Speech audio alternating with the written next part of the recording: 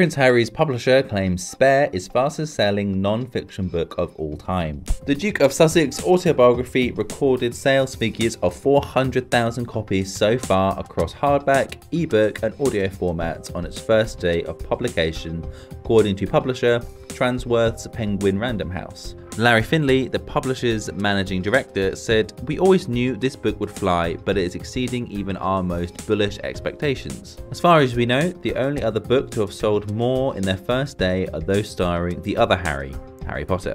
The memoir had been leaked to the world 5 days early in Spain and was extensively quoted in the Duke's jaw-dropping glut of TV interviews. The eagerly anticipated 416-page memoir certainly hasn't disappointed with its spicy revelations of life within the royal family. According to Penguin Random House, Spare tells the Duke's story with raw, unflinching honesty, chronicling his journey from trauma to healing. Explosive details from the memoir, including that Harry's brother Prince William allegedly assaulted him in a row over Meghan Markle, has caused shockwaves.